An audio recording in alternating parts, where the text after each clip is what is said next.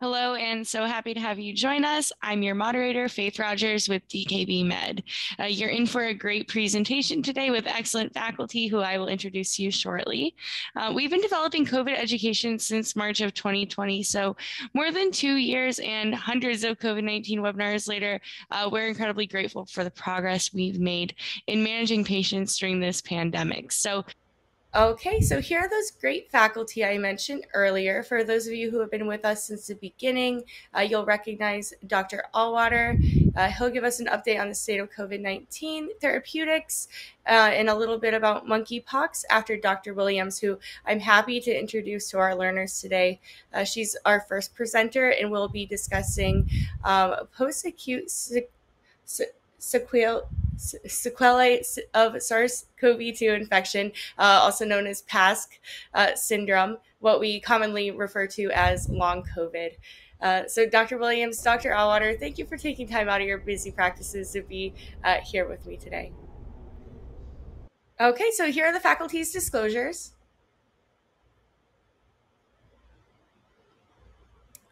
This educational activity is supported by an independent educational grant from Gilead Sciences Incorporated. All activity content and materials have been developed solely by the planning committee members, as well as the faculty presenters. Please note that all of this information is current as of today, June 27th of 2022. So if you're watching this on demand, this guidance may be a little outdated. We do encourage you always to go to the NIH or IDSA guidelines for the most contemporary guidance. So the learning objectives we have for this program today are to discuss the nature and frequency of the post-acute sequelae of SARS-CoV-2 infection or PASC syndrome, and to describe the current management strategies and kind of identify approved, authorized, and in development treatments for patients with COVID-19 requiring hospitalization. Hi, everyone. Thank you so much for the opportunity to speak with you this afternoon. It's a pleasure to join you. As with all things COVID, my presentation will be based on our current knowledge, but we know that information is rapidly evolving, and I'll be focusing mostly on an adult population. However, we know that long COVID also affects pediatric patients as well. So why does long COVID matter? The first thing is we know that over 85 million people within the United States alone have been diagnosed with COVID, and it's estimated that up to 1 in 5 adults will develop some sort of post-COVID condition. This represents a significant number of the population. This has a significant strain on our healthcare system that will be ongoing, as well as a significant strain on the workforce, and this also will include the healthcare workforce, as many people are unable to return to work due to the severity of their illness. And overall, at this point, we need to better understand the syndrome of long COVID so we know where to intervene. And some of the initial steps are just learning the epidemiology, who's affected, the different phenotypes of disease, and then how do we better identify, target, and study these individuals.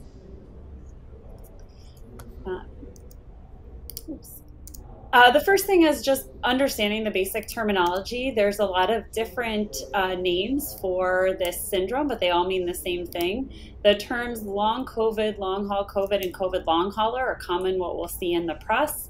And in the community, post-COVID syndrome and post-COVID conditions are typically how the CDC and the WHO refer to this syndrome. And then post-acute sequelae of SARS-CoV-2 or PASC is how the NIH typically refers to it. But as you can tell, that's a mouthful, so it's much easier to refer to it as others. And going forward, I'll probably be bouncing around between long COVID and post-COVID syndrome. But again, it's the same syndrome that we're describing. And then when we move on to look at what exactly is the syndrome of long COVID, the CDC defines a post-COVID condition as any physical or mental health condition that occurs greater than 4 weeks after SARS-CoV-2 infection. And the WHO characterizes it slightly different as any development of symptoms starting usually 3 months after the onset of COVID-19, with symptoms lasting for at least 2 months and cannot be explained by any other symptoms or any other illness. And then within this, there's not a specific criteria for what is needed to constitute long COVID. So it's a general constellation of symptoms that are new or ongoing from the initial infection.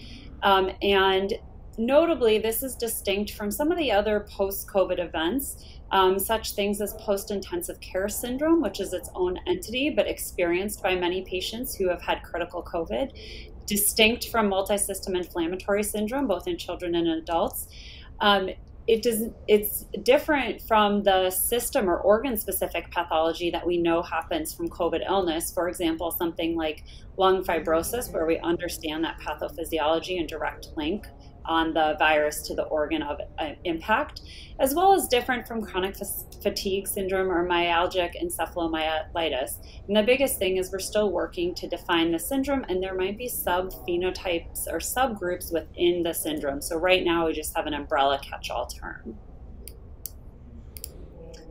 And what are the symptoms? They're really wide and varied. There's been reported over 200 different symptoms that have been attributed to the post-COVID condition, with almost every body system included. The most common ones here are bolded, particularly things like fatigue, post-exertional malaise, brain fog, cognitive impairment, dyspnea, or increased respiratory effort and chest pain. But again, this is not an exhaustive list. It's just the ones that are more commonly noted.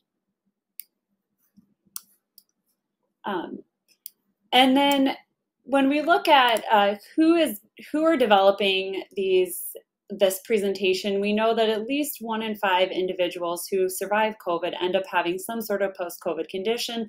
This is slightly higher in individuals who are over the age of 65.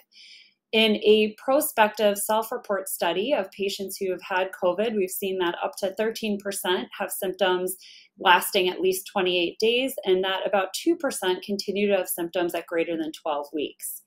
One of the key things that we're looking for is, does the severity of initial illness correlate with the development of post-COVID conditions? And we have seen that the highest rate of post-COVID syndrome does occur in patients who've had more severe illness, required hospitalization, and in particular required ICU stay. However, I will say that the majority of people who have had COVID have not all needed to be hospitalized or not all needed intensive care. So the vast majority of people that we might encounter with long COVID are those who are non-hospitalized. And then a lot of the data looking at long COVID is often contracted just into patients who have had COVID, but one of the things we want to compare to is other controls. And this study looked at controls compared to that did not have COVID compared to those who did. And we continued to see the relationship that this post-COVID condition was more commonly seen in those who have had prior COVID. And again, more substantially noted in those who had more severe illness requiring hospitalization and requiring intensive care level stay. Other epidemiologic links that we've seen is, other than initial severity of illness that make people more prone to developing post-COVID, has been female sex, older age, pre-existing medical conditions, and this includes things like BMI and more recently noted type 2 diabetes, as well as lower socioeconomic status. One area of particular interest is, what's the impact of vaccination on the development of long COVID? And right now, I think we're still in the learning phase. Early data that looked at healthcare workers with breakthrough illness, we saw a great impact with vaccination, where vaccination limited the development of long COVID by about 50%. In a more recent study out of a VA population, the risk of vaccine or the risk of long COVID did not show the same protection from vaccine alone. Still, there was some impact of vaccination. However, one of the things we have seen is that vaccination consistently is shown to decrease severity of COVID illness. And we know that severity of illness is one of the most consistent things to show development of long COVID. So there is still high impact of vaccine. It's just not the only component to prevent.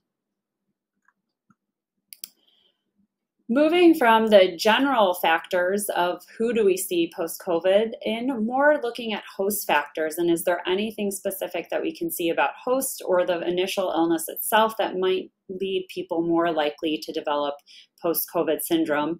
One study with the graphic on the right has shown that viral load during acute infection might be linked with the development of post-COVID. Similarly, viral persistence or persistent detection of virus has been shown potential link to post-COVID. Other viral reactivation, particularly with EBV, may be linked to development of post-COVID, as well as the development of autoantibodies. Additionally, patients who have had post-COVID syndrome may be more likely to exhibit an abnormal inflammatory profile, which might look like elevated levels of cytokine inflammatory biomarkers, a specific display of activated innate immune cells, and an altered immunoglobulin profile. Then when we look at kind of what's the pathophysiology and what are some of our early understanding of the development of long COVID, it's again probably an interplay of multiple factors between viral persistence, particularly in organs that may harbor the ACE2 receptor where the virus binds to, a state of persistent inflammation with different inflammatory cascade, as well as the development of autoimmunity from viral mimicry and development of autoimmune antibodies. And as you can imagine, there's a lot of interplay between those categories. So it's not all happening just in individual silos, but it's the ongoing interaction. And then that might explain some of the post-COVID or the organ-specific damage, but also lend an explanation to the post-COVID-19 syndrome. And then further study is needed to see how exactly does this happen. And there's different strategies to kind of look into that. One of them is looking for the detection of viral reservoirs, understanding on a molecular and metabolic pathways level, how do some people develop persistent inflammation, and then looking at the way the virus triggers specific immune responses. And hopefully with that, that will lead to potential interventions.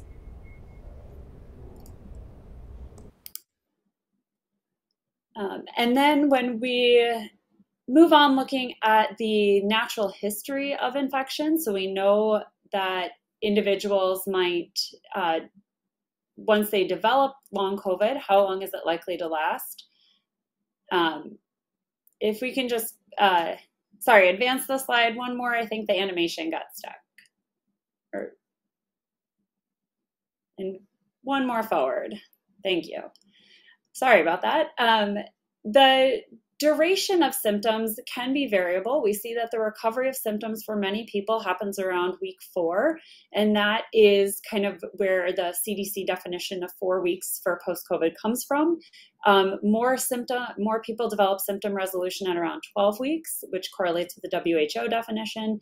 And then after about 12 weeks, symptoms seem to plateau a little bit more. However, there is over time, people do continue to have improvement of their symptoms. However, this is looking at maybe greater than 12 months.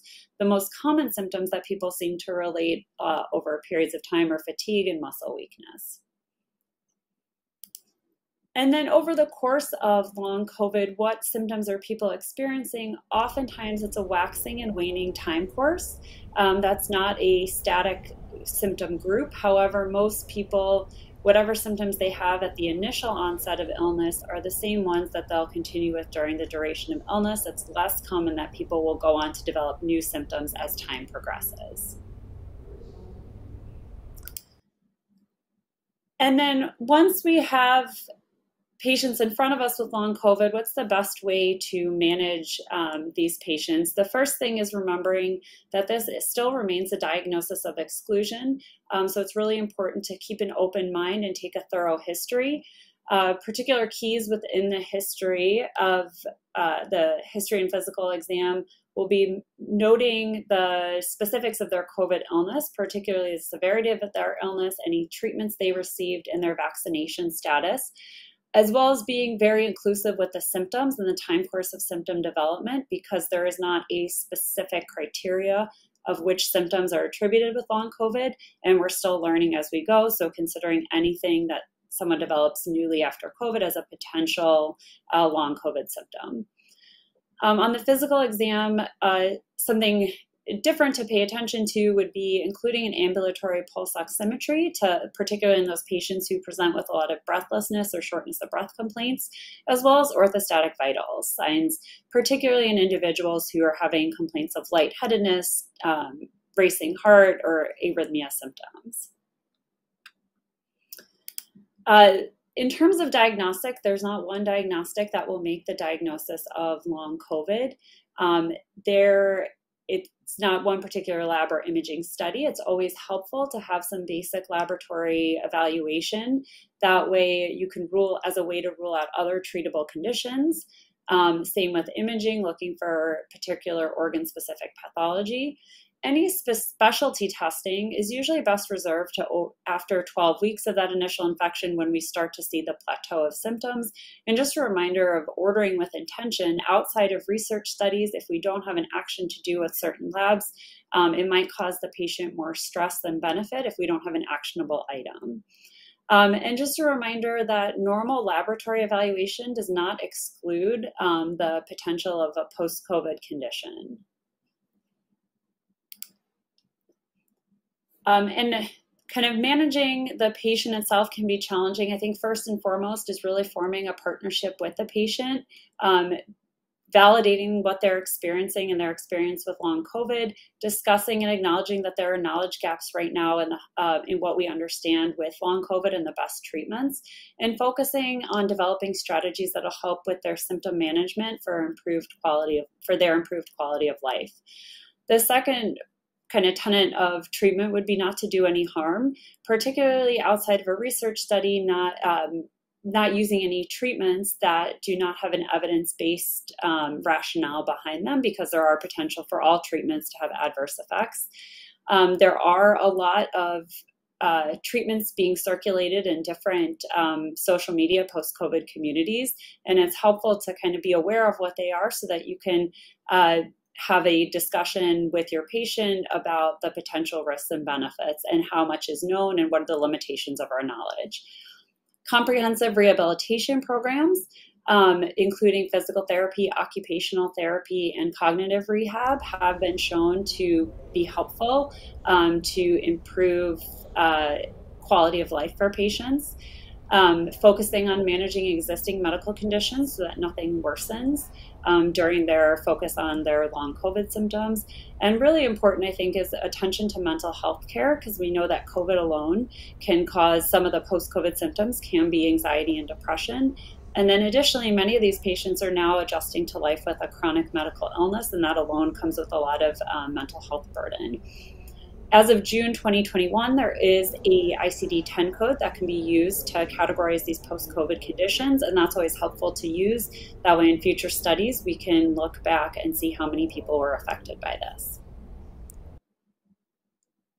So some of the challenges, we hope to have ongoing research with long COVID. However, some of the challenges do stem from some of the variability in the case definition. Particularly what gets reported by healthcare professionals, how's that documented, and the various nebulous terms and different descriptions of long COVID. Additionally, many studies might not have control groups at this time, so it's hard to generalize the effects of specifically COVID-19 versus the overall pandemic conditions that we're all surrounded with. There's also limitations based on access to healthcare.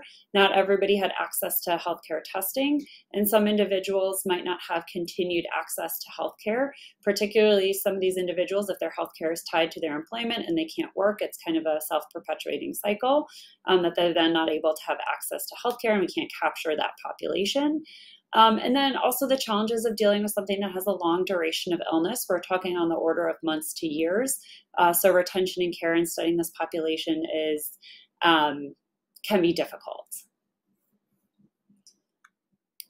The other things that can be challenging is that there are changing variables within COVID itself. So that can also have a secondary impact on long COVID, particularly different variants. We know that they cause different severity of illness, but will they impact the development of long COVID the same way is unknown.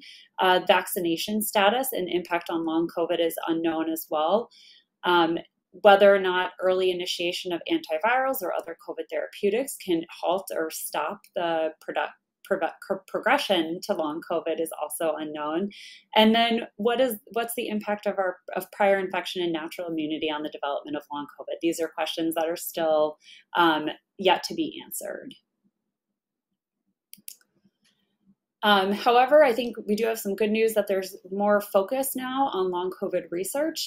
Within the US, the NIH has funded the Recover Initiative, which is a collaborative effort between both community partners as well as the medical community and scientists, with over 100 researchers and multiple studies ongoing to hopefully forward our understanding and knowledge and treatment options for patients living with long COVID. And then one resource that has a list of these studies is studies.recovercovid.org. And sometimes I've offered that as a option for patients to look into, the patients that are interested, help them feel empowered and involved in research as we all learn and move forward together.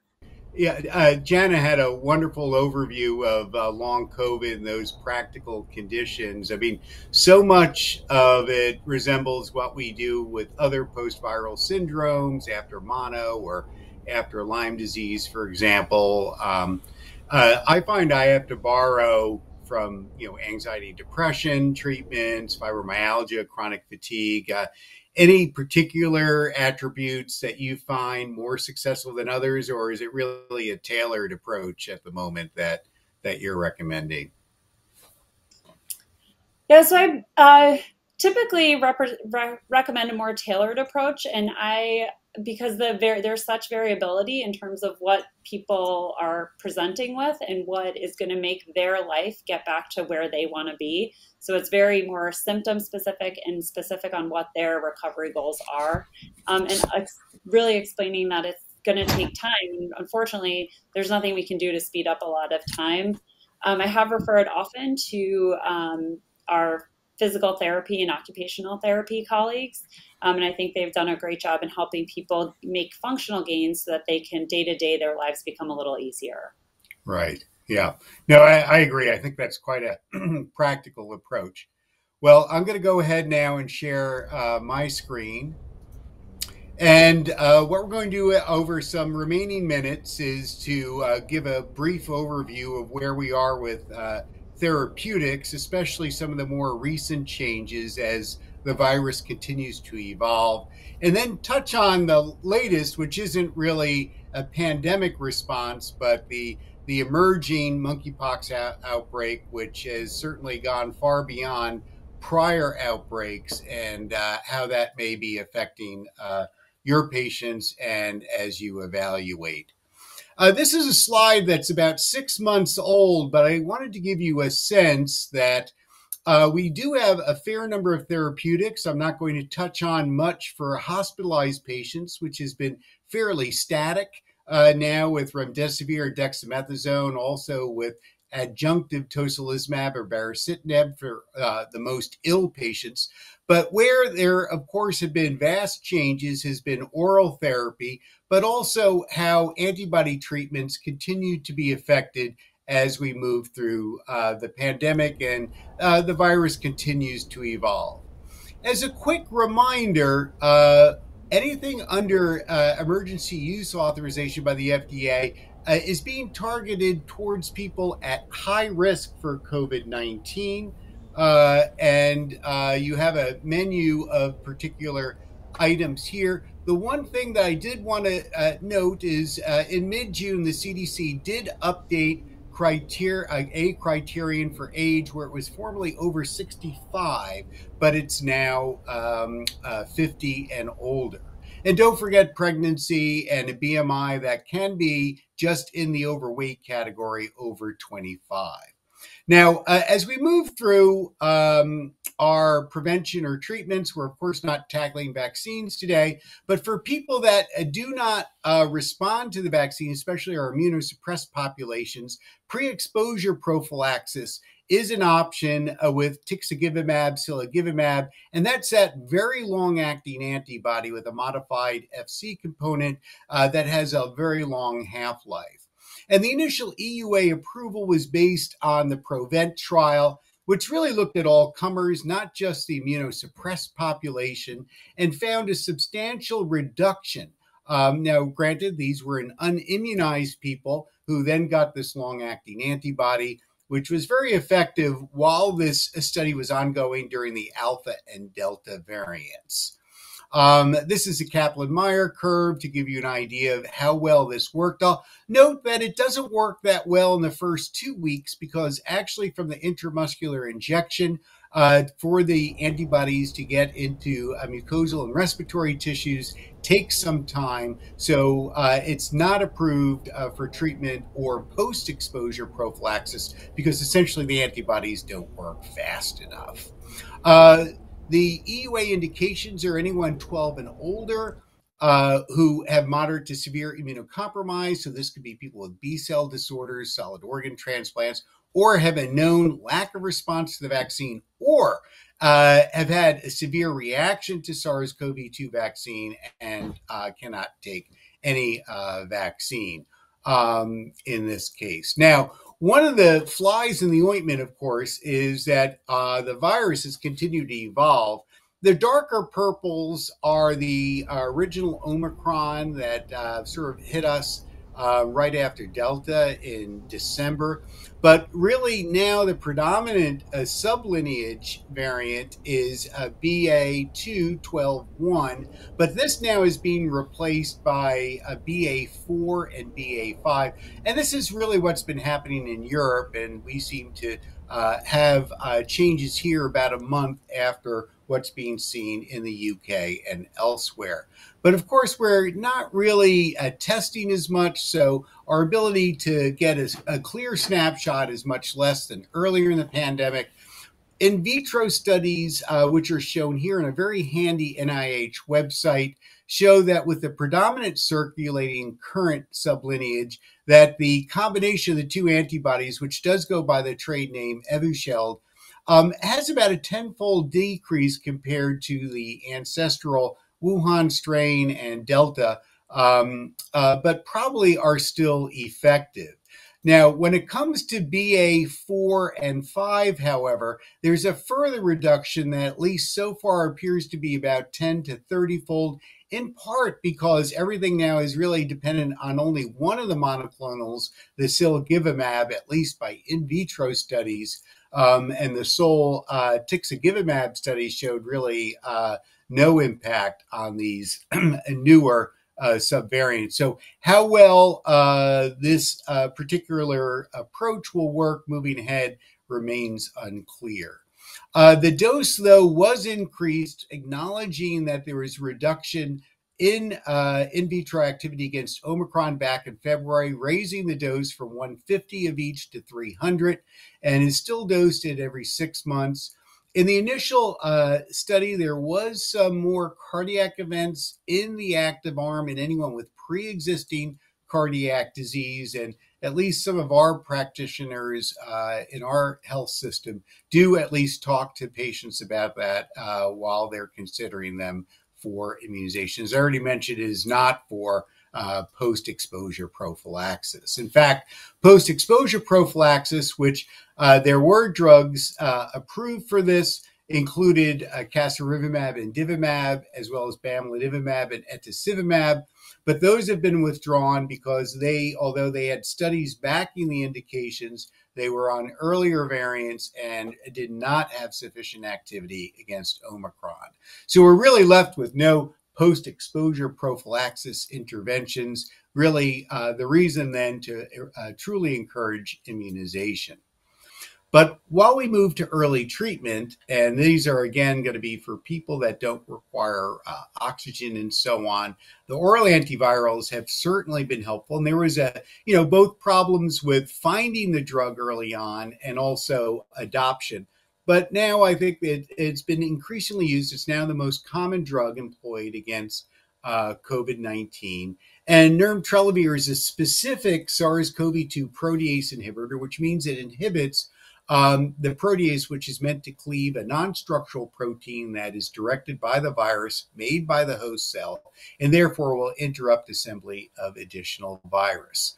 It is excreted renally, has minimal metabolism, and is a twice-a-day drug.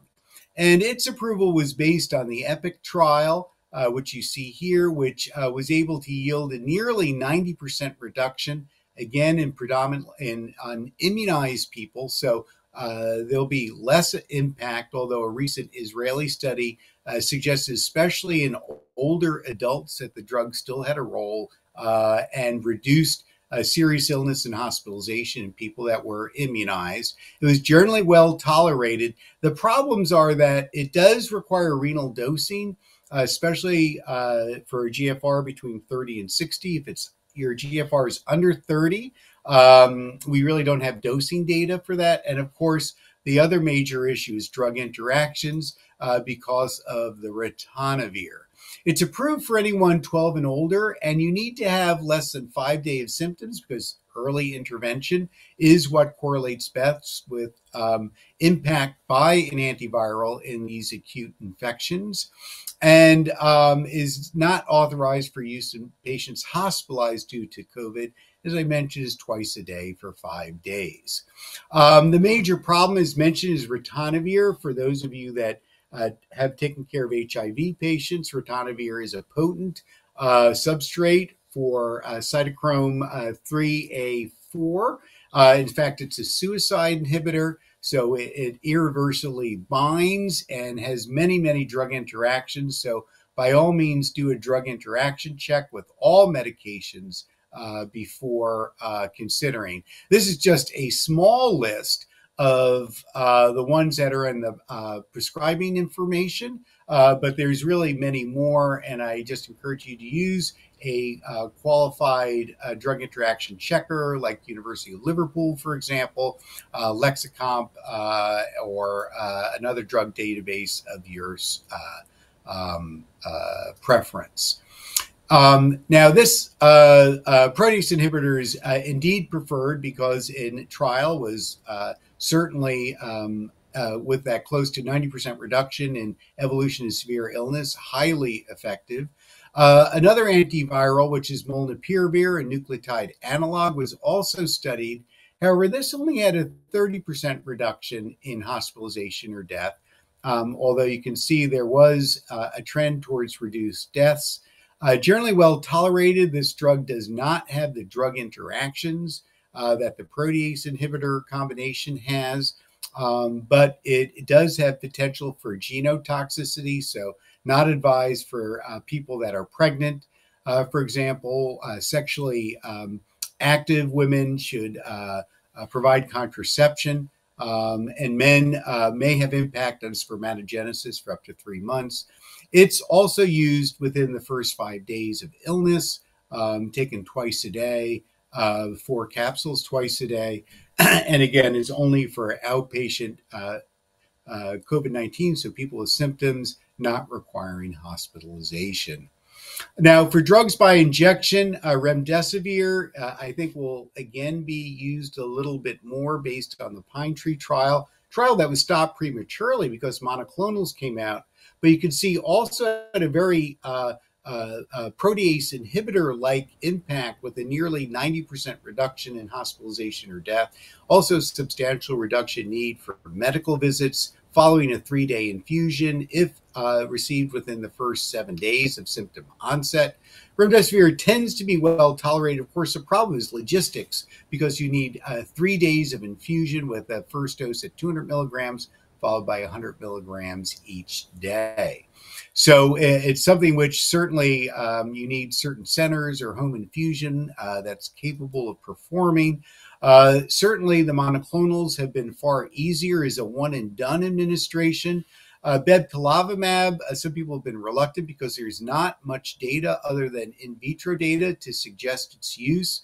I will tell you in our health system, we think it's worked very well, and we've been targeting it towards the most high-risk adults, those that may not respond well to immunization, have B-cell disorders like CLL, or have received rituximab, because, as I mentioned, our supply is dwindling, but had a modest amount of data that was in the briefing document presented to the FDA here. So we really don't have the same kind of clinical data that came with earlier EUA approvals. There's also convalescent plasma, which has really fallen out of favor. In fact, is predominantly used in our health system for hospitalized immunosuppressed patients. It's only high titer. The FDA has changed its approval for only in immunosuppressed patients, which could include outpatient. And probably the best prospective trial was published in this spring, showing a over 50% reduction in hospitalization or death in those that received it as an outpatient. So early administration of high titer is effective. And in fact, may be something which, as this virus evolves, if we can't keep up with monoclonals, may be returning to this. I'll mention part of its bad reputation is that there were a lot of trials in hospitalized patients where the plasma was administered very late at day 7, 9, 10, or later, and you're not going to have much impact there. You do have to administer it early. For those of you that may be trying to navigate what to give your patients, this is a handy outpatient roadmap put together by the Infectious Disease Society of America. The URL's on the slide. I won't go through it, but it is very helpful to sort of walk through just easy responses and questions, as well as how many days your patient has had symptoms and what treatments might be available. Lastly, I'll just mention, at least within our health system, we've placed monoclonals above remdesivir, whereas the NIH and others sort of put remdesivir because they have a better evidence basis above the monoclonal, but clearly molnupiravir is at the bottom. And Dr. Williams, how are things in your health system there? Do you have any kind of prioritization scheme for your current use for antivirals, or what's your approach? Yeah, so I think kind of similar. Some of it is based on the severity of host immunostatus. If they're more severely immunocompromised, trying to get them monoclonal antibodies is preferred. Oftentimes, because these patients often have a lot of drug-drug interactions with the Paxlovid, so they're not able to access that. I work also in an inpatient rehab facility, so there the access to medication is a little different. So for low acuity illness, but with multiple comorbidities, I use the remdesivir because we have a captive patient population to hopefully prevent the development of severe illness. So I think it's a little bit across the board based on what's available, what the patient factors are, and what other medications. But definitely the top two are kind of our favored treatment. If patients are in the hospital, and they're hospitalized, because now I think it's more common that they're getting hospitalized for reasons other than COVID, but then they happen to test positive, that's another situation where we'll use remdesivir. Yeah, and very much the same. Thank you. And a few remaining minutes, I'd like to just bring up monkeypox, our newest emerging infectious disease that needs to be considered. WHO is entertaining renaming it, since the real reservoir is in rodents, not in monkeys, it so seems. From a few days ago, this is the global outbreak map with the largest number of cases in the United Kingdom, Germany, and Spain, clearly in Europe, but number of cases worldwide are now over 42 countries and increasing in the United States. Again, from a few days ago, these were the states where cases have been confirmed, but this is sure to expand. It appears that, like all orthopox transmissions, this really comes from interaction with active skin lesions or mucous membranes and shedding of secretions, although a respiratory droplet is possible. This current outbreak seems to be mostly traced to social networks and men who have sex with men, as well as bisexual networks, but may expand beyond that, certainly. But this is where it's being seen. And therefore, I think really think about this, especially in someone with proctitis, genital lesions, oral ulcers, for example, or of course, any emerging rash that looks like it's becoming vesicular pustule. I have some pictures in a moment. The incubation seems to be on average a week or two after contact. Now, not everyone is sick. Some people just have a rash. Other people have a viral-like prodrome with nonspecific symptoms, but can include cough and sore throat. There can be lymphadenopathy, either in the neck or in the inguinal regions. Historically, at least with cases that were seen more in children in Africa, often the first lesions were seen on the face. In the current 2022 outbreak, it's more oral, genital, or anal, and then may spread elsewhere in the body, but can also stay limited to that section. Can start off as macules that then evolve into papules, pustules, or so on, and usually will crust within about 2 weeks. The skin lesions, again, do look like pustules, vesicles. You might think they're chicken pox, of course, in the genital regions. You could think about syphilis, herpes, LGB.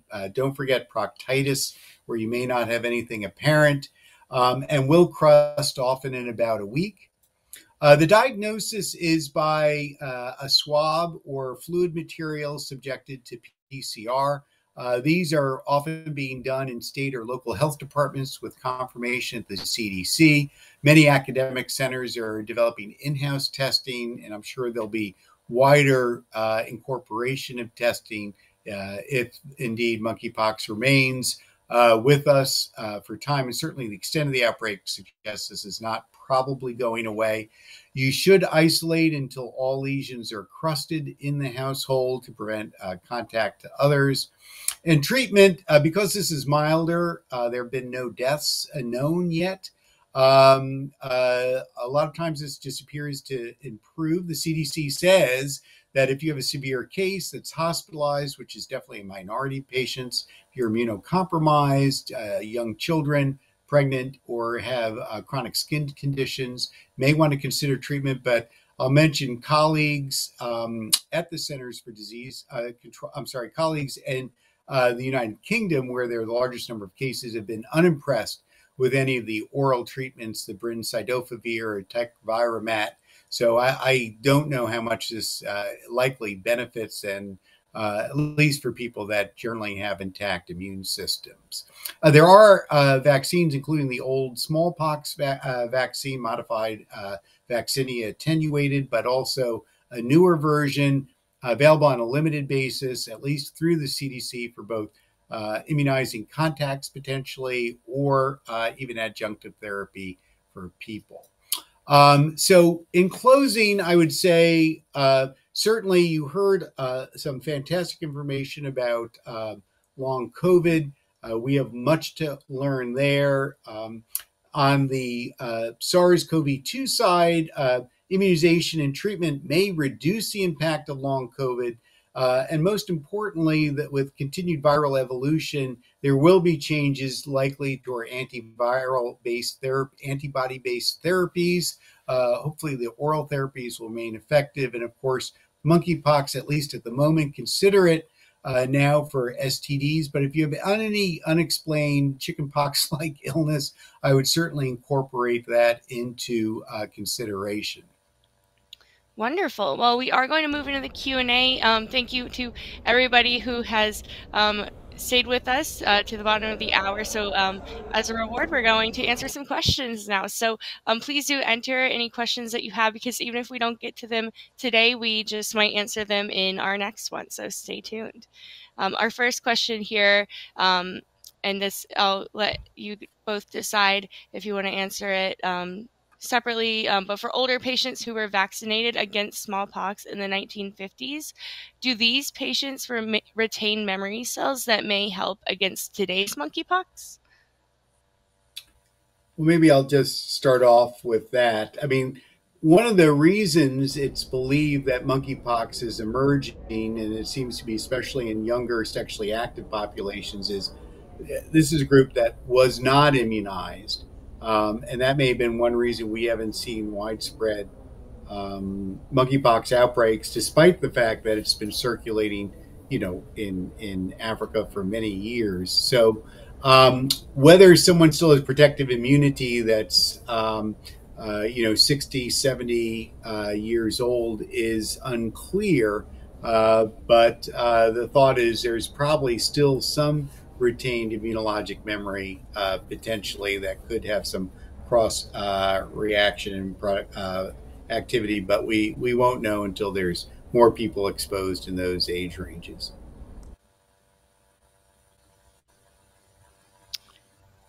Okay, and our next question, what do we know about rebound after treatment with nirmatrelvir? How common is it?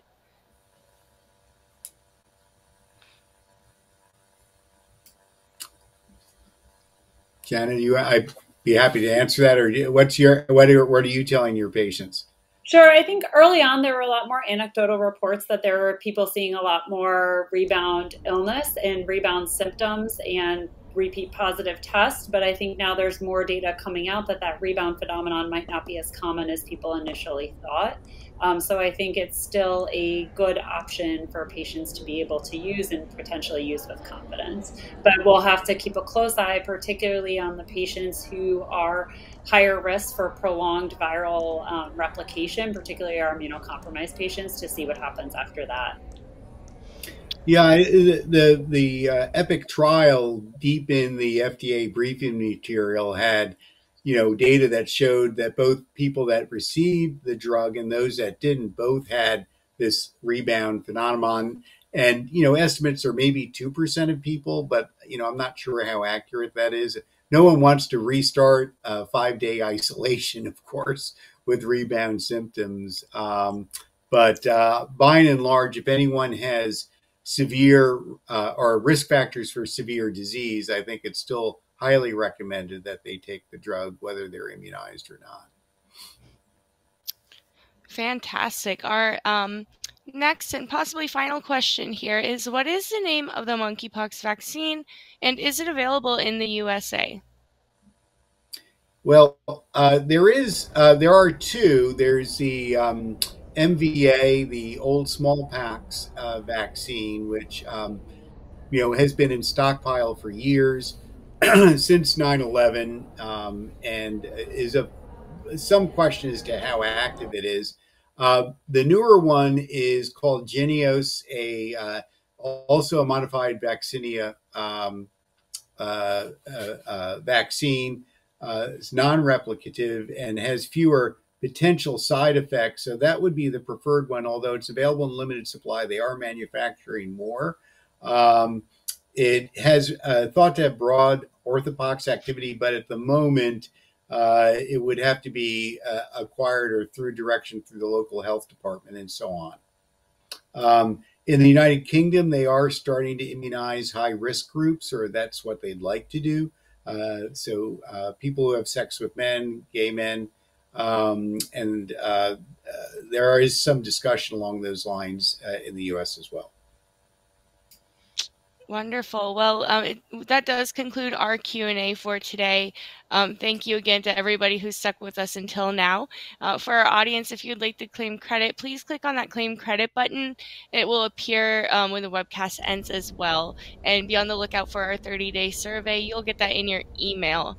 As always, your responses to this will help us develop further education like this. And to our podcast listeners, please rate and review. It only takes a few seconds, but it really helps us grow our channel and our reach. And for those joining us on YouTube, be sure to take the post-test into the description to claim CME credit. And don't forget to like and subscribe to our channel to never miss our future videos. So thank you. We'll see you again soon. And to Dr. Auwaerter and Dr. Williams, thanks again. Take care. Thanks for listening.